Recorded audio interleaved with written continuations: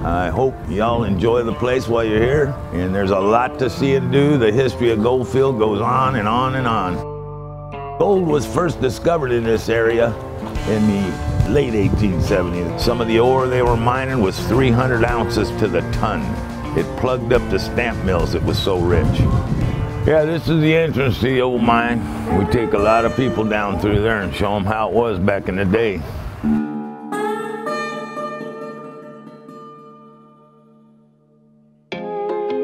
Hi, I'm Luann Shoes, and I've been here from day one. My husband had a dream.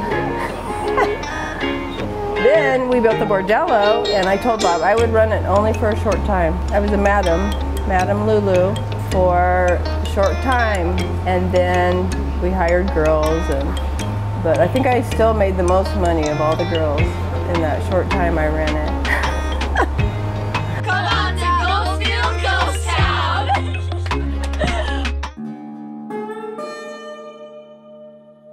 We sure do like it, yep, and so does the puppy. That's the western face of the Superstition Mountains. Many legends about that. The Apaches were very superstitious about the mountain. A lot of people used to get lost in there. It's the incredible Superstition Mountains. Wanted to see scorpions and snakes, and well, here we saw a whole bunch of them. Well, there's no shortage of rattlesnakes out here. You can also get a horseback ride here at Goldfield. We're loving it. It's really fun.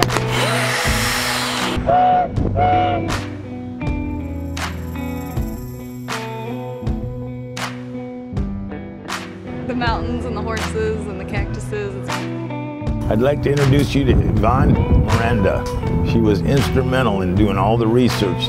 What was here at the ghost town, at the Mammoth Mine? What was it like to live during that time? So it's very interesting to be able to come here, be a part of the history and the research of Goldfield Ghost Town. Wild, Wild West. It's a lot of fun. A lot of fun. We're open 362 days a year. I know you'll have a good time. I've watched too many people enjoy the place.